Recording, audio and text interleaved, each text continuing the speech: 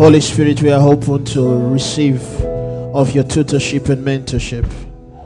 We submit to your ministry, that as words will go forth from my mouth, Father, let it be ministered through the Spirit to the hearts of your sons and your daughters, working wonders inside of their beings, in their minds, in their cells, in their bodies, in their tissues.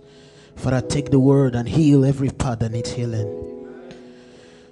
Teach every part that needs teaching. Instruct and perfect every part that needs perfecting. In the name of Jesus. We just want to thank you for a beautiful semester that has begun. It has started well, it will finish well. In the name of Jesus Christ. Thank you for a year that has gone, a month that has gone halfway already. Thank you, it has started well, it will finish well. Father, we thank you because we have started with you, we'll finish with you. Thank you for a year that has started already. It has started well, it will finish well. In the name of Jesus. Hallelujah. Hallelujah. Can you just worship the Lord with a wave of offering? Amen. And just bless his holy name. Just bless him because there is none like him. Just exalt him because he is King of glory. Father, we bless your holy name. Thank you for provisions. Thank you for supply. Thank you for new things you are doing. Thank you for new businesses.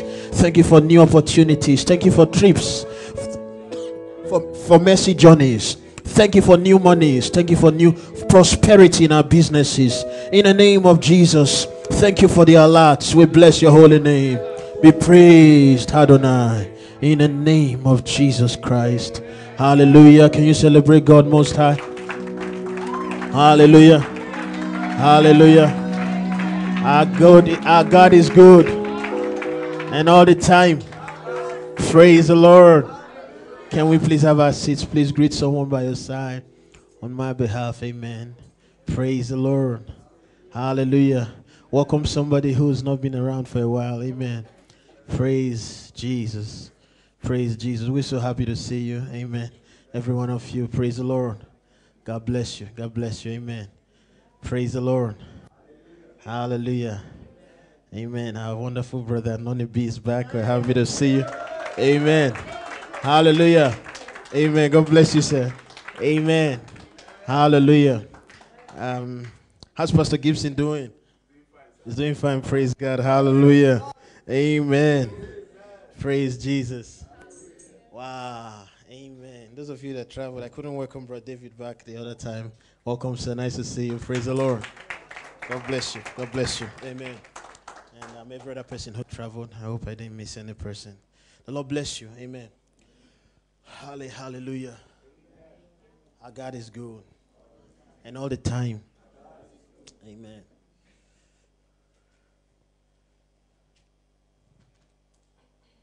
How's the semester going? Those of you who started classes already, how's the semester going?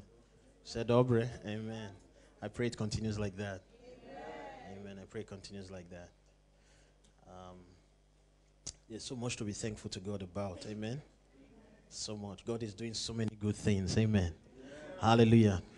I think from next week we have to officially give space for testimonies now. Amen. Praise the Lord. Hallelujah. I think we need to create space now for testimonies, so that we can be having people tell of what God is doing in their lives. Amen. Praise the Lord. Hallelujah. Because it's amazing how testimonies can help other people's faith.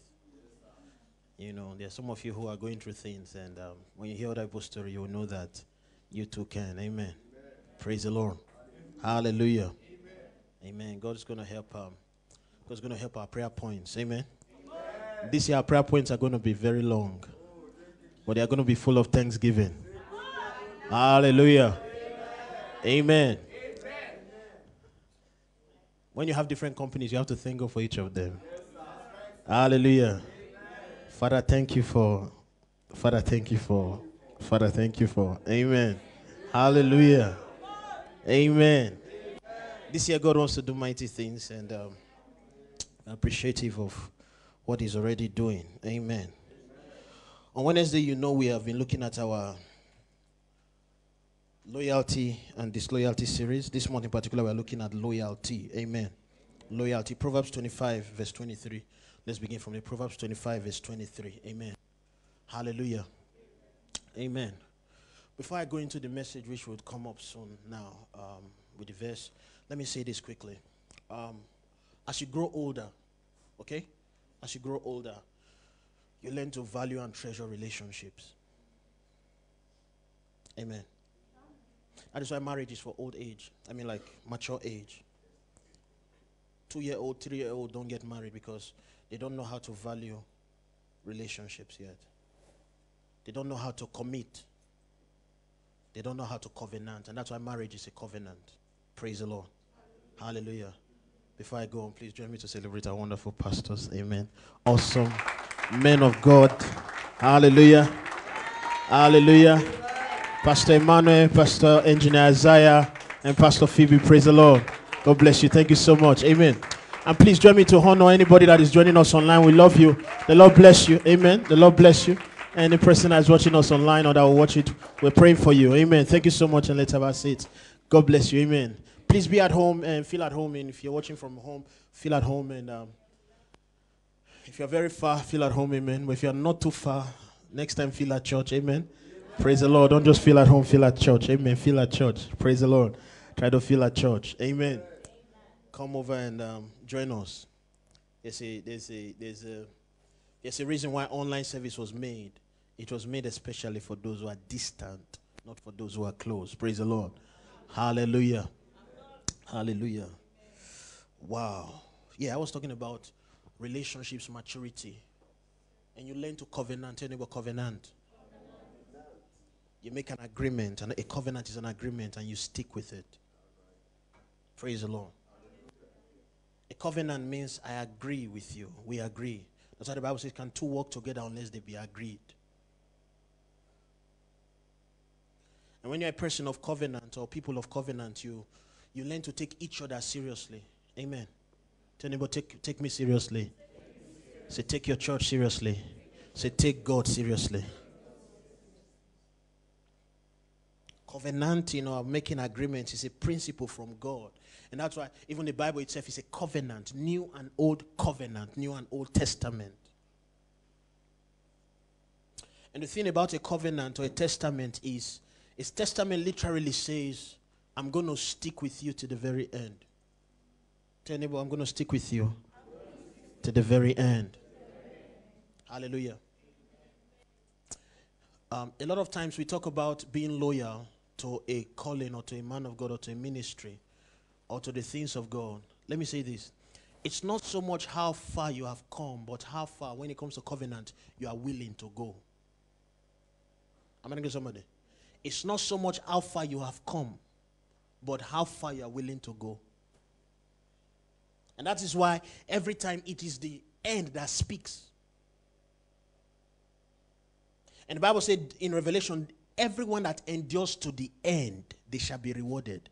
It is not how far you have come, it is how far you are willing to go. Any person can endure a season. Am I going to somebody? Any person can endure 4 years in Ukraine. Hallelujah. Any person can endure a church or a department. True loyalty is known in the covenant, and you're holding your part to the end. Sometimes I hear folks or I see folks who tell you that, say things like, I'm coming to that as my focus of my teaching today. Say things like, I can't wait to graduate and leave you people alone. Oh yeah. When you're a leader and a pastor, you hear strange things. Somebody tell you it's just 1 year remaining. I'll soon go and leave all of you people. Those words mean a lot. Any smart person, it can read and discern. Your heart is not here anymore. Your heart is not with me. Your heart is not with us. It's not how far you have come, it's how far you are willing to go with someone. Am I talking to somebody? Yes, sir.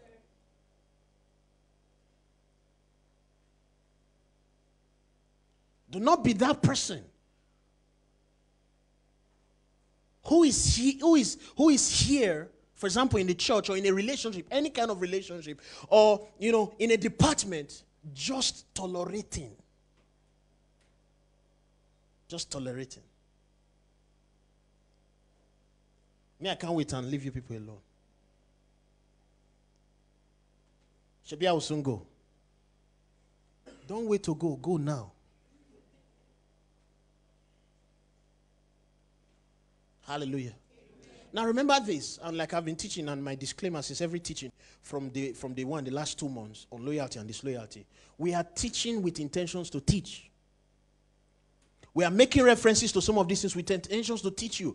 You know, because people make mistakes. Most disloyal case I have seen have happened because people didn't know better. They don't have proper training. So like I always say, the intention is not to mock. The intention is not to just to get at someone or pay someone back, but to teach. Hallelujah. So every reference and every example you may hear me say is to teach you. Praise the Lord. Hallelujah. Amen. Ask your neighbor, how far can you go with me still? Say, are you already tired? Hallelujah.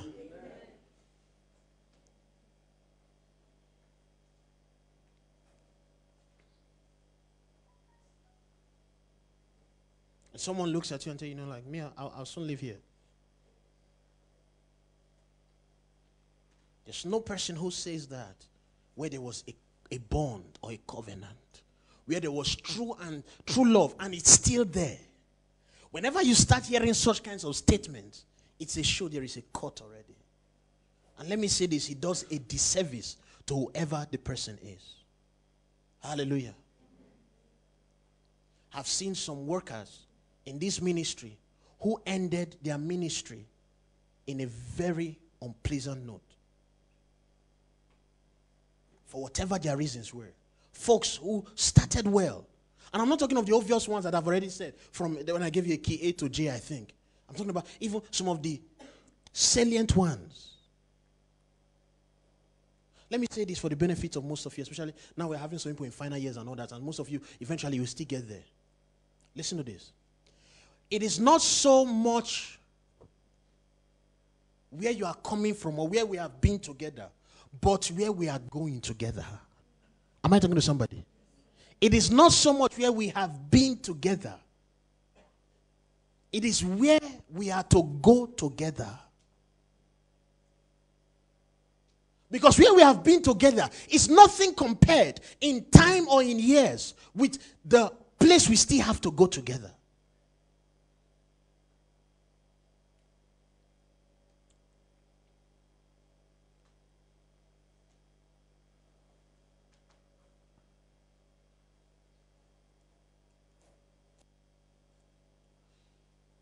Hallelujah.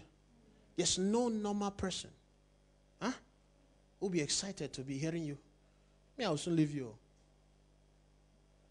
Hallelujah. There's no normal person.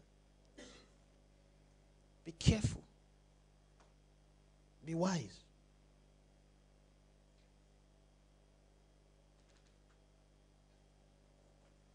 I notice when people begin to get to their 4th year, 5th year, but it's quite amazing because I notice also God has a way of compensating. In my years in ministry, I notice God has a way of compensating. God has a way of, every time my heart is about to bleed, He will bring a reason to make it to be joyful.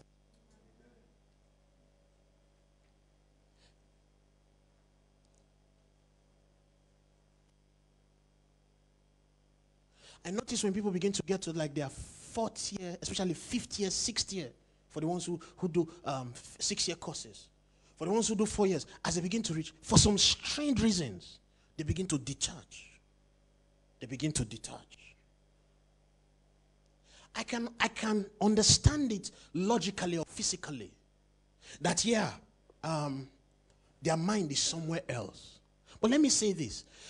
To win a race, as a matter of fact, it's in the last lap you give your best. Am I talking to somebody? It's where? In the last lap you give your best. I've seen some people run races. 1st year, very wonderful brother or sister. 2nd year, very wonderful brother or sister. 3rd year, very wonderful brother or sister. 4th year, change.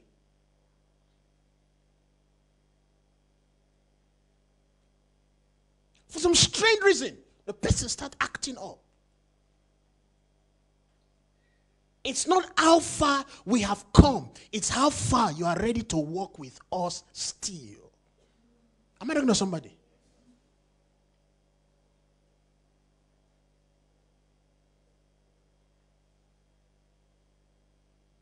Why do marriages break? Why do relationships fail? Because many times the way people start it is not how they finish. A lot of people know how to put a lot of energies at the beginning. But midway, for some strange reason, they relax. Learn to start and finish a race. Am I talking to somebody? Learn to start and finish a race. Give your best, even especially at the end.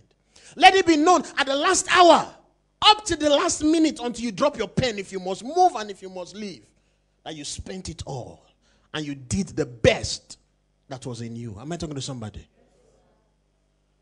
Jesus Christ said, I've finished my course. Paul, rather. Jesus on the cross says, it is finished. Learn to finish. Am I talking to somebody? Don't just be a starter. There are no rewards for starting. There are rewards for finishing. Hallelujah. So I'm giving you heads up already. Watch out as you move towards your final days, your final years. There will be reasons. I'm telling you. Watch out because you're getting a heads up.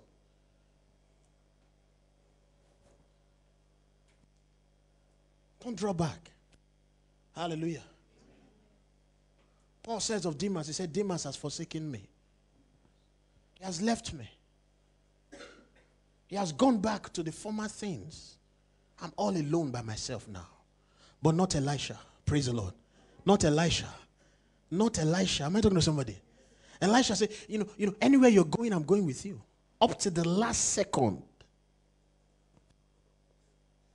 Praise the living God. So me, I'm a finisher.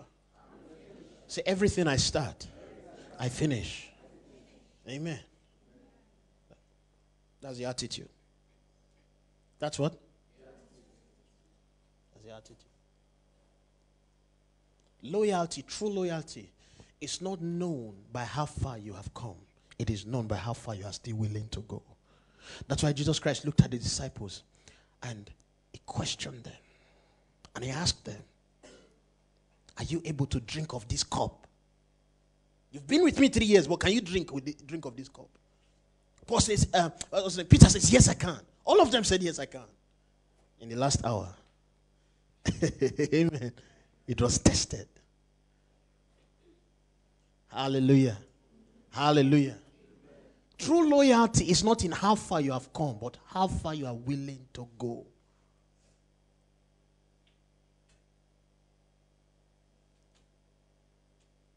That is why in the last minute, Jesus Christ is there on his knees in Gethsemane and about to pray. He's about to change his mind. But he didn't. Because he knew it is not how far you have come, it's how far you are willing to go. The problem of Lucifer today is not that he didn't have time where there was wonderful worship, experience, and he had church with God. Amen. Amen. I mean, if you're in heaven, heaven's records, in fact, it's in the book, but I'm sure there were beautiful tapes right now that you can watch in heaven and you will see Lucifer worshiping. Recorded. But all of that meant nothing. Immediately, he turned his back. True loyalty is not how far you have come, it's how far you are willing to what? To go.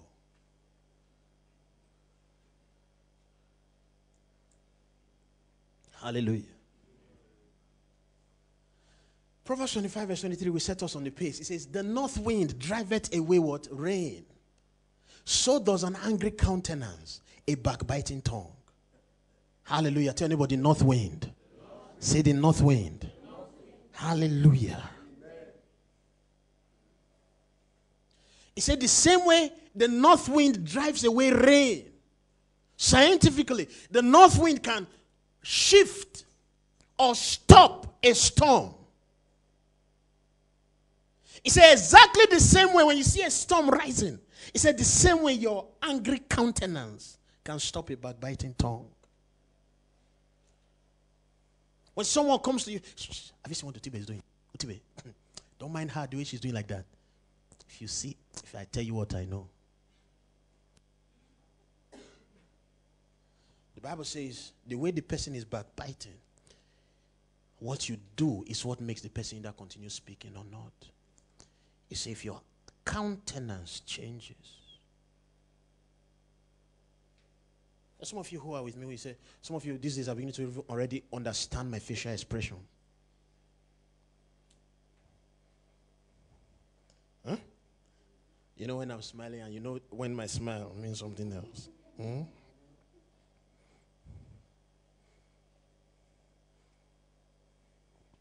It says an angry countenance when you get angry. Or someone is talking to you about your husband in a bad way. The thing that rises up in you. Is it my husband you're talking about like that? That is supposed to shut the person immediately. The Bible is saying the reason the people are still able to backbite is because there is no angry countenance. You are okay, you love the Jesus. Hey, tell me more. In fact, I knew it. What is this? Tell me. Hey. It's exciting for you to have someone talk and gossip and backbite about somebody else and give bad news. The word of God is saying, if I'm going to deal with these kinds of attitude, a disloyal tongue, a disloyal person in that department, a disloyal person in that church, he says, I'm going to learn to get angry. Tell your neighbor, get angry. It's okay to get angry sometimes. Am I talking to somebody?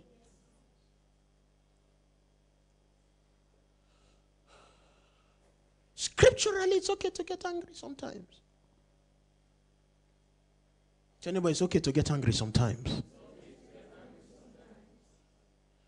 God is giving you permission to be angry here. Don't be angry over the wrong things. Hallelujah.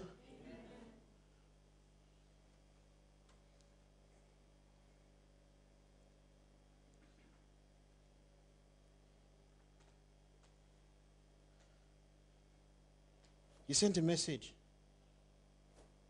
The person didn't reply. You're angry for days, for weeks. Carry it in your head. That's not why you should be angry. Amen. It says one clear reason to be angry is when a person is backbiting. Tell your neighbor, backbiting. Do you know backbiting means back? You're biting the back of the person. Hallelujah. A backbiter is behind you. Anybody who is backbiting you is behind you. Am I talking to somebody? Any person who is backbiting is behind you. The person will always be seeing your back and will never be able to judge you right because all he's seeing is your back. And the person will never be able to be in front of you because the person is behind you. Now the danger of correlating with a backbiter is you move also behind. The person you are backbiting, both of you are behind that person. You can never catch the person. Hallelujah. Refuse to be behind. Am I talking to somebody? Learn to get angry. Don't just have selfie poses. You have the smile you do when the camera comes up. Have the one you use to deal with backbiters. Practice your mean face. Your angry look. Amen. Let it get used to it. Let it come instantly. Immediately you see the person manifesting, you just give that look.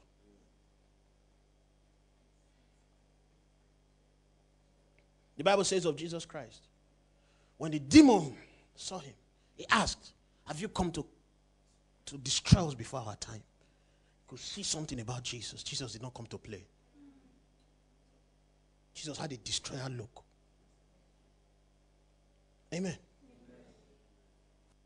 I was at Ternopil earlier earlier in the month, and there's this wonderful friend of our ministry, Pastor Desmond, is a pastor in Ghana at the Winners Chapel of David Oyedepo, and he was talking with Pastor Iman. He was asking him, and he told him something. He said, If your pastor asks you now to go somewhere, will you go? That's how he speaks, very serious and mean face. So will you go? Pastor Simon is the one telling me this. He said yes. Pastor Simon said yes. He said, good. He said, for me, if I hear you speaking about my bishop, I kill you. I kill you literally. I'm talking of loyalty. So you come tomorrow and be telling such a person junk about his man of God. Come with your casket. Can I say this? The reason why some people don't prosper, and let me tell you the truth, and that's why I'm taking my time. It's almost 2 months teaching on this, literally the same thing. Sometimes the thing that is stopping you is not the devil. You can never get grace to walk in your life from someone whom you dishonor.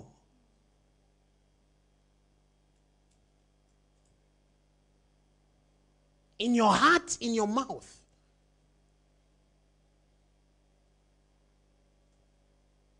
You speak evil of the person. You speak bad of the person. You make mockery of the person. You talk unnecessary jokes of the person.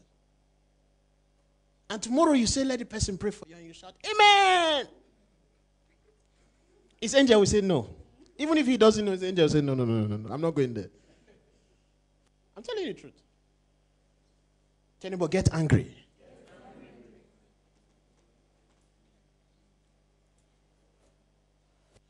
The only time you see Jesus angry in scriptures is when it pertains to his father's house. Hallelujah. The Bible says, and they took note and remembered the scripture that they said, the zeal of his father's house consumed him. He got angry. Don't get comfortable when people are speaking evil of your God.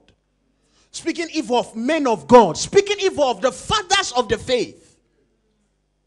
Speaking evil of your own pastor, your leader or departmental head, and you are at home and comfortable. You are sending a message. You know, someone comes to you and is like, hey, pastor, you won't believe what these people were saying about you. The question is, what were you doing when they were saying it? Am I talking to somebody? Personally, I take note of people who hang around people who don't like me.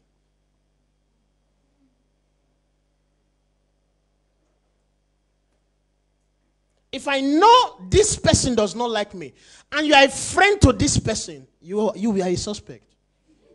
I put my eyes more on you than even on this person. I'm telling you the truth.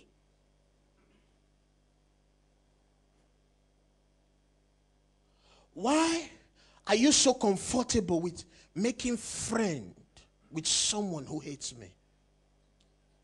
And why do you think he will not poison you? And if he's going to poison you, then you are most likely the one he's going to use to poison me. Because he knows already, I know him and he cannot get in. But you is going to try to use.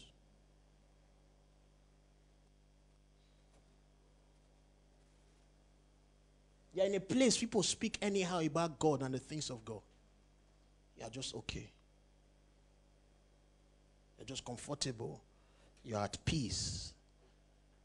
The Bible says, woe is you who is at peace in Zion. You are just comfortable. Nothing in you is angry. It's most likely you are not a part of what you claim to be a part of. If not, you'd open your mouth. If not, you get angry. If not, you walk away. I'm not talking to somebody. I told you the other time, I said, if I notice anybody, just anybody,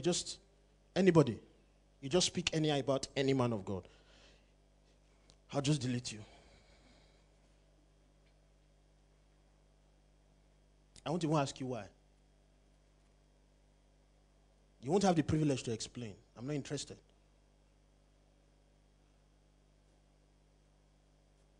Just like last time, last year I think some people were talking nonsense about men of God. God bless them because they cannot stop what God is doing. I don't waste time. I just delete you.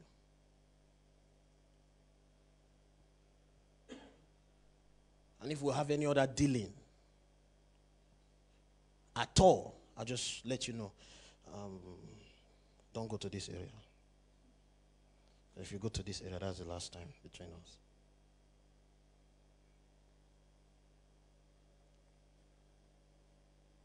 It's called the north wind. Tell anybody north wind.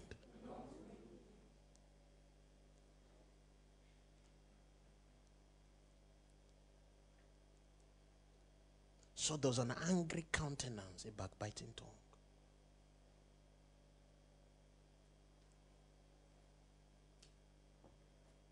Let's look at some things from the book. Remember, we are teaching from the book Loyalty and Disloyalty by Bishop Dag Heward-Mills. Amen. Today I want to teach on a message I titled Common Words of Disloyalty. Common words of disloyalty, or common words of disloyal people. The common things they say. Amen. You know, you remember I told you I read this book for the first time after the incidences that happened in our church in 2013 and 2014. It had already happened before I stumbled on this book. But I remember reading this book and I was laughing and crying at the same time, because it was like a prophetic book. Word for word.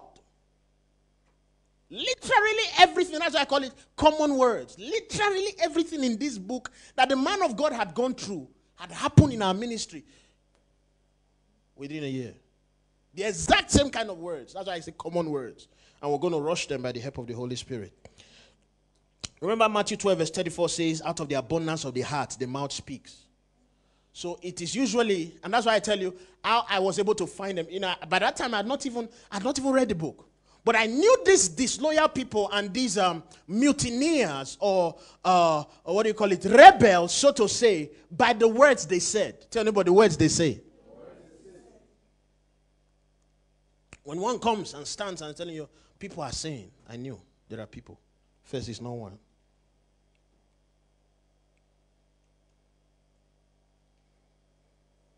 Began to look for them one by one until we caught all of them. Yeah, we caught them. They were shocked the day I assembled all of them together, put them in one place. Hallelujah. So please pay attention to the following very common ones, because some of you may meet them as you grow in your Christian race. You may have met some already in the church. Amen. I hope they are known. Amen. But if you meet them, mark them. Amen.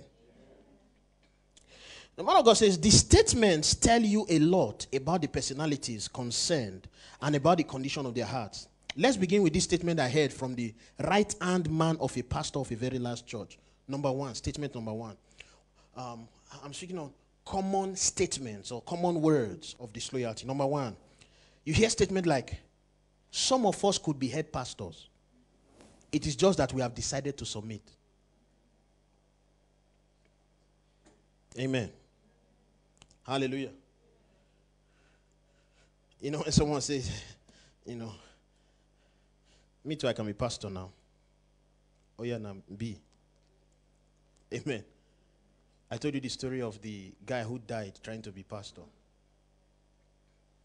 And I told you the story of the 14 who died trying to stop Benson in the Hosa. If you don't have the grace and the calling, what others are doing and prospering, you can do it and it will kill you. Usher, oh usher, please don't user. I taught that message a few years ago. If it is not the calling, your grace and calling, if you are not anointed for the office, you will die. And God will look for another person. I'm telling you the truth.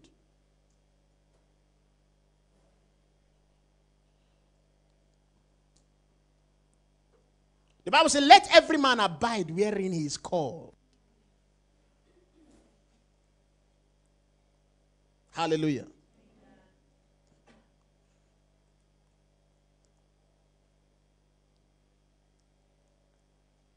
The day the femur will try to be a brain, it will die of a serious cancer. I'm telling you the truth. Because it does not have enough nerve cells to be a brain. When the neurons begin to expand and grow to meet the purpose of the entire body, it will die. Because it was not this calling. And yet the brain is doing it.